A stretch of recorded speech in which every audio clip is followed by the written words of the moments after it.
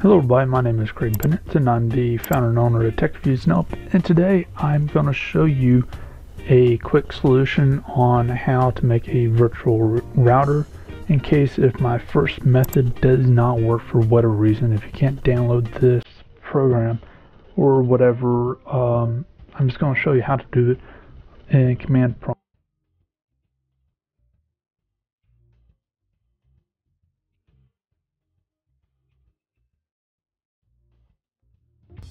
Now you need administrator rights in order to do this, but basically this is exactly how this program works. It just makes it a lot easier if you can just press a button instead of having to type in code each and every time. So first off, if you are able to download this and run it and connect it through a device, the biggest thing I see that's blocking people from connecting to the internet is firewalls. So check your firewalls. And what I did to mine, because I actually was blocked on my own, is just turn off all firewalls, then try to connect it from the device. In 5 minutes of firewall being down, you really shouldn't really have too much of a problem unless if you're in a business. But pretty much 5 minutes down, just check if your phone connects and check if it gets to the internet. And if it does both of those things, you know you need to modify your settings in your firewall. I'm obviously not going to go through all that stuff because your settings might be completely different than mine, and you might be using some other firewall than Avast and Windows. So as far as what if you can't download that program or it's acting up for whatever reason, which does happen, and I've seen that, not crashing your computer, just can't get it to start up, or whenever it starts up it gives you an error. Well, simply all you have to do is go to CMD and a search. If you're doing it in Windows 8, then CMD up here. Right click, both cases right click, and go to run as administrator. And the color might be different. I just did the color and properties, so don't worry about that. Let's make this like that. And what you need to do is the following, and I'll have the code down below so you can just copy and paste it. But what you need to do is netsh wlan show drivers. Basically what we're looking for is a yes up here, and what we're looking at is the hosted network supported. If that says no, then you can't do this, so you might as well go somewhere else and not worry about this. But if you can do it, then let's move on. What you want to do is enter in the following code.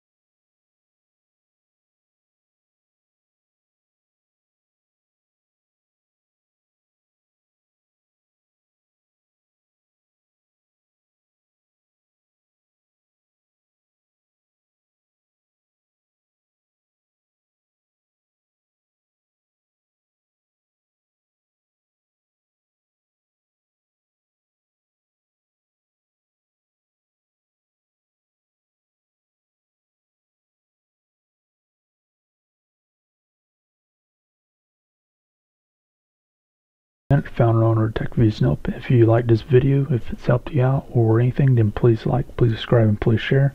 And please visit techviewsnope.com. I hope you have a great day.